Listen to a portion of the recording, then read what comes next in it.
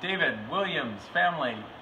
I'm Ben T Matchstick, Cardboard Tech, and we're about to send you Overwatch, the game that you requested for the All Thumbs edition.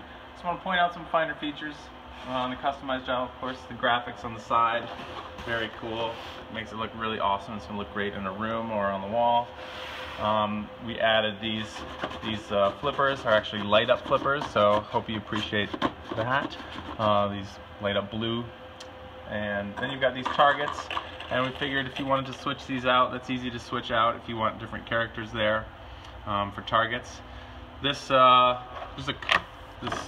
cone back here is one of the cool features that you can hit, and also there's another ramp back there that's a see-through plastic ramp, so you can get your ball up here. And I'm hoping that you guys would want to customize this however you want. We're going to include a second playboard for you to switch this out. Of course, you've probably seen our videos, so you can just switch these out, just like this. There's nothing that's holding this in, so you can modulate your game. I'm going to play it once, and hopefully I hit some targets, and it's a good demo, so let's give it a shot. Pressure's on. Oh, the pressure is on. I didn't hit that first ramp, but it's okay. Ooh. Hit that cone. Let's see if I can hit that cone.